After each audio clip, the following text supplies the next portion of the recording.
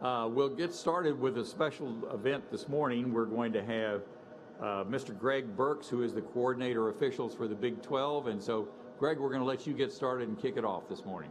Thank you. Good morning, everyone. Thanks for attending. This will be a rather short presentation this year on the rule changes. I will go through the changes quickly, and then I've got a couple of plays to share with you, and I'll answer any questions at that time. As I mentioned before, the rules for the NCAA football is on a 2-year cycle. This is an off year, and so in an off year, the only rules that can be addressed are those that relate to player safety. So we see a couple of things in the rules this year, and they deal with player safety. A change in targeting this year. All targeting will be reviewed, and all elements of the targeting must be confirmed for a player to be disqualified. It's a little bit of a distinction in that in the past, a call on the field would stand if there wasn't anything to demonstrate that all elements were present. So in the replay booth this year, all elements of targeting must present themselves or the call will be overturned. It's a small distinction, but I think it instead of going to the assumption that the call on the field was correct, because of the penalty being as severe as it is with the disqualification, this year, every one of those plays will be completely reviewed, and if one of the elements of targeting is not there, the call will be overturned. Targeting elements basically targeting falls into two groups, 913 and 914. 913 is using the crown of the helmet, and by crown we define if you take the top of the face mask and make a circle around the helmet, that's the crown. It is illegal for any player to use that part of his equipment to deliver a blow. It is intended for that player not to use that part of the helmet because it puts them at risk when they drop their head. Second element is a 914, which is a defenseless player. By definition, a defenseless player is a quarterback, a kicker, a receiver who hasn't had time to put the ball away. If you hit any of those players above the shoulders with any part of your body, that's a 914 foul and is the second part of the targeting foul. Indicators of targeting, I think if you've, and I know you all have, paid attention, you'll hear these things mentioned: a launch, a crouch, a thrust, leading with the helmet, the forearm, lowering the head. The biggest change in the rule book this year that demonstrates targeting is the word attacking, and you'll see in the fourth piece there, we are looking for those plays when a player is attacking another player.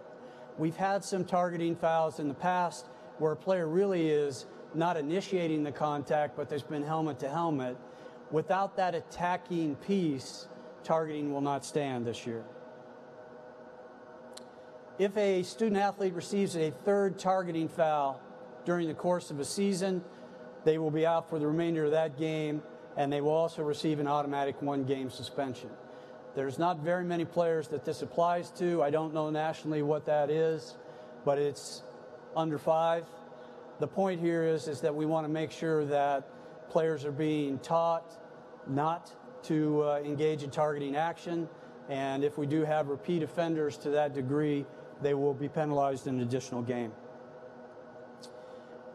Last year, LSU was involved in a game where they had 7 overtimes. The number of plays in a 7 overtime game is deemed to be unsafe. Too many plays. And so under overtime scoring, the first 4 overtimes this year will be played exactly the same way. Beginning with the 5th extra period, we will no longer have the traditional overtime. We'll just immediately go to a 2-point try. Remember, after the 3rd, you can't kick a field goal. You have to go for 2, so it'll be a 2-point try at that spot. And in absence of media timeouts, after the 2nd and 4th extra period, there'll be a 2-minute mandatory break. These changes were made to protect student athletes that too many plays are being involved when we go to overtime games, and trying to make sure their safety is taken care of in that game. This is in talking to coaches so far, the two things that they've been most concerned with is the illegal wedge formation and the blindside block, which I'll cover in a minute. We've always had a rule for three-man wedge being illegal. That came in a few years ago. The exact same verbiage for that rule is now in place for a two-man wedge. The statistics tell us that kickoffs now are just about as safe as any other scrimmage play, which is a positive move. But the injuries that are occurring generally deal with players that are trying to break up that two-man wedge. And so what we're saying is a wedge is defined as two players aligned shoulder to shoulder within 2 yards of each other. 2 yards is 6 feet. That's a little bit of a distance, but I think when I show you the film, you'll see that we're trying to prevent players coming together on kickoffs and aligning together shoulder to shoulder, starting up the field, and then creating a block where that kickoff cover player has to try and blow that wedge up. And so we're going to try and eliminate that this year. As I mentioned, the verbiage is exactly the same as it was for a three-man wedge. It's a live ball foul. The formation of the wedge is not illegal when the kick is from an onside kick formation, and there is no foul, and this is important, when the kick results in a touchback, a free kick out of bounds, or a fair catch. So whether there's contact or not on this play, it's the alignment of those two players when they get together on the kick that creates the foul. And I've got a couple of those plays that we'll look at here when I'm finished. Blindside block. Again, this is a safety-related issue. By definition, a blindside block is an open field block and against an opponent that is initiated outside the vision. Where we see these plays often are on turnovers or on kicks where defenders are pursuing the ball carrier or the receiver, and outside of their vision, another player comes and, and decleats them. And this play, while legal last year, this rule change occurred in high school football a few years ago, and on those blocks, all blockers have to lead with their hands and push. So the difference in the college rule is if you look at that second point, no player shall deliver a blindside block by attacking, the word attacking again, an opponent with forcible contact. So you can still have a blindside block, but you can't deliver it with forcible contact. By definition, forcible contact is pretty hard to clearly define, but the way we look at it in officiating is if you use your shoulder or your torso and you attack or deliver that blow with force, that will be an illegal blindside block. The block can still be made if you push, brush, spray paint is a new term I heard this year. The rule, when it went through the rules committee, the coaches asked that we not define exactly what that block is or what they have to do to make the block, and leave it to them to figure out how to make the block. It's pretty easy to keep a player from getting to the ball carrier when they're running at those speeds. A simple shove will move them by there, a push, but we want to eliminate that decleater where we really see somebody leveled and they don't see the play coming at all. In addition, if this action has all the elements of targeting, meaning it's above the shoulders, then it would be a targeting foul as well as a blindside block. Blocking below the waist, this is just an addendum to the rule, and the ruling that was in the book last year pretty much addressed everything just from the offensive perspective. We've just added to the defensive responsibilities the same rules that were the offensive, and basically that means the defensive team cannot block below the waist when it's not from the front. We define from the front 10 to 2. That creates issues for people, but basically if you put your hand on the steering wheel at 10 to 2, that block needs to be directed from that direction so the player being blocked is able to defend themselves. Starting next year, all assignments for officiating crews, meaning when two conferences play each other, replay officials will be assigned with the field officials. Small distinction, contracts were written in the past where many times the visiting team may have the on-field officials be from their conference and the home team had replay. Starting next year, and in most cases this year, both the on-field and the replay will be assigned together. The rationale there is those two teams, the replay and the on-field, really are one team, and it's much more effective when they work together. I'm not going to spend a lot of time coaches' phones and headsets. One, that's not really the purview of the on-field officials. This is an administrative issue, but it's been cleared up a little bit. 23 communication devices allowed, 15 for countable coaches, and this is managed by the game administrator. Okay, I'll show you a couple of plays here that deal with the wedge and then also blindside blocks. So if we look at this play,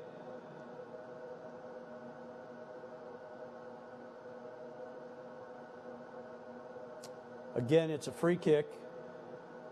And if we look at the deep receivers here, you'll see the players come together. They are within the designated 6 feet, and they move up the field together. The foul would occur at this point. Primary on this call is the referee. You'll see him in the end zone, and the 2 line of scrimmage officials will be looking at that play as well. This will take a little bit of adjustment because a lot of teams have run this 2-man wedge. So in getting with the coaching staffs around the conference, my hope is that we're able to prevent this from happening and that we don't see it called too many times. The officiating crews do have to look at, and you'll see on this play, the wedge actually doesn't go after the same player. And I do need to make the distinction that a double team block is not illegal, a 2-man wedge is illegal. So you are going to have plays where players are coming from separate angles that end up blocking the same player. That's legal. They just can't come together and then move up the field and block that player. Here's a view from the back angle that the referee would have most of the time.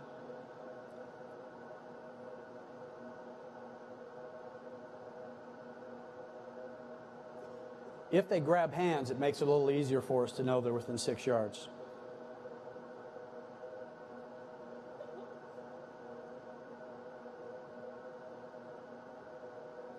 By the way, that is our usual film that we get when we look at film, when we grade film. We have sideline, end zone, TV, and wide angle. And so as we evaluate our referees, our officials, those are the angles that we generally get. Going into our clinic this year, we have 8,000 graded plays from last year that we will be reviewing. Each of those are divided by foul code. We will be breaking by position and looking at each of those plays, what we did right, what we did wrong, and we'll be looking at these plays specifically as they apply to the new rules. This is another example. As you can see, the 2 up men come together. Right there, as soon as they move forward, again, they grabbed hands. This would be an illegal 2-man wedge because the ball was returned. It's an unsportsmanlike foul, and this is important. It's an unsportsmanlike foul, does not count towards the 2 unsportsmanlike foul for disqualification. So you may hear unsportsmanlike, but this is a foul that does not count towards disqualification. As soon as they move forward and the kick is in play, the foul occurs.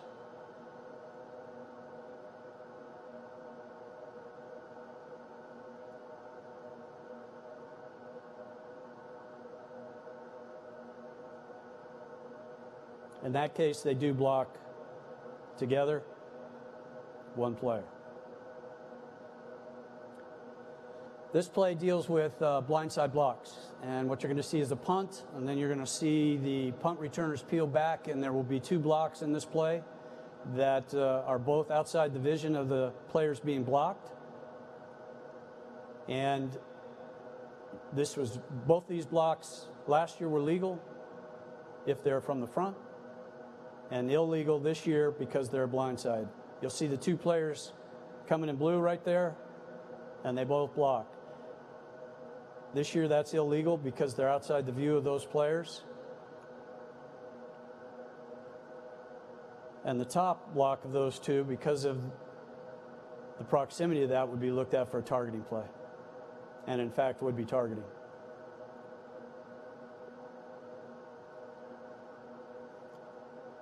The goal is to eliminate those kind of hits. In both of these blocks, you'll note that these blocks could be made without force.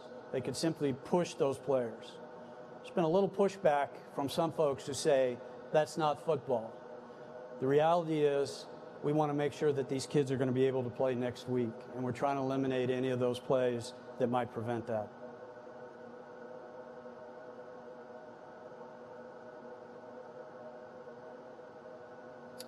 That's my presentation. I'd be happy to answer any questions that you may have.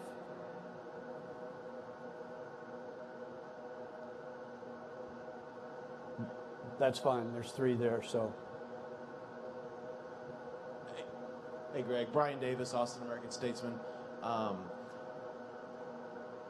I hate asking about this topic, but we need some clarity on this. What is your stance on the horns down? I mean, is that a penalty? Is that an unsportsmanlike penalty? Should it not be a penalty? Do you tell your refs, hey, either call it or don't call it? Somehow I knew I was going to get that question today. The reality or the answer that I'll give you is it depends. It's like any unsportsmanlike act. If somebody scores real quickly, turns to their cheering section, it's real quick and moves on, we're probably not going to react to that. If they happen to turn to the other crowd or the other bench, or it's prolonged to a player, it would be like any unsportsmanlike act. So I would have to tell you, like any play, there's a degree, who it's directed at.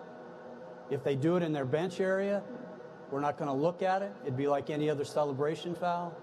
So it has to be like almost every other foul we have. Does it rise to a level that we need to deal with that? It's a hot topic. I know people want us to be very definitive on that, but it's like almost any touchdown celebration. Is it directed at an opponent, or is it just celebration with your teammates? I think you said, what if they directed at fans? Right. Like the Will Greer play last year where he runs in and, does it to the Texas student body there. I mean, is that would be that probably would be a foul in that situation. When we've discussed it, by rule, anything that's prolonged to bring attention to the individual rather than the team is a foul. My advice is, if you want to do that, do it back in your bench area. Do it back with teammates. Get away from where you're an individual drawing attention to yourself.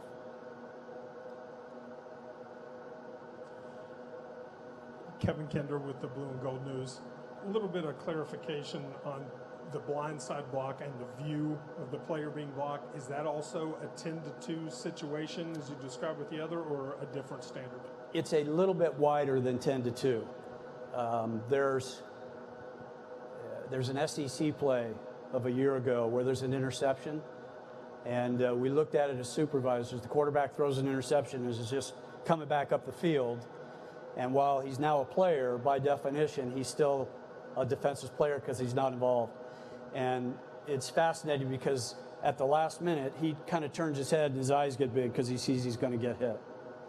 And our discussion was, does he see this coming? Well, just for a fraction of a second and not enough time to defend himself, so this would still be a foul. When it comes to matters of safety, we're always going to err on the side of safety. And so the rule is written in a blindside block situation. We just want player behavior to change to where you can shove that player, push them, not use your torso or drop a shoulder, and get the same intended effect to spring that ball carrier without delivering a blow that might hurt somebody. Hope that helps. Great. Greg, Drew Davison with the Fort Worth Star-Telegram. We saw the NFL allow review of pass interference. Do you think college football will go down that route, and what are your thoughts on that? I think in the long run, we'll have to see how it works for the NFL. The Canadian Football League has used instant replay for pass interference for a few years now, and in talking to those folks, it's not been as successful. And here's the reason. Reach the line to gain, those are pretty easy things in the sense that it's yes or no. When you watch pass interference, it's not yes or no. It's varying degrees. And it is my opinion that we leave that in the hands of the officials. The NFL, I'm sure, will, I'm glad they're going first on this, and we'll see how that works for them and what conclusions they reach. But I'm happy with the college rule where it is right now. Hi, Parker Fleming, SB Nation, Frogs of War. Can you clarify a little bit about the wedge and when the flag will be thrown? Will the flag be thrown when two players are within 2 yards, or will it be when they move up, or does it require a hit being called, and where will the spot foul be marked off from in the event of a wedge that forms a hit? Yeah, the calling official will have to wait to see what happens to the kick. So they'll be instructed to recognize the wedge, where it's at, and the foul occurs when they get together. I was a proponent of they had to move upfield together. That's not how the rule is written. It's when they come together. And that's because that's how the three-man wedge was, and they simply took the wording for the 3 to the 2.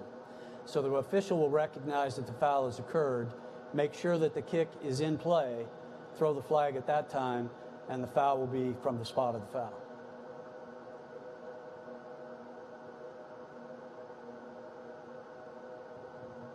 Kirk Bowles from the Austin American. Greg, as far as the overtime rule, if you really want to just make it safer, why not go to mandatory 2-point tries after the first overtime? I think that's been discussed. The Rules Committee, when they meet, they discussed all the options. I think college football really likes where college football is right now because of a 7-time overtime, which is an aberration. I don't know. I don't know that I can remember another 7-time. Usually it's over within the 3 overtimes. So I don't know that we want to make huge changes in the rule. I think the overtime that we have is effective and determines the winner in most cases fairly quickly. I think this will be implemented.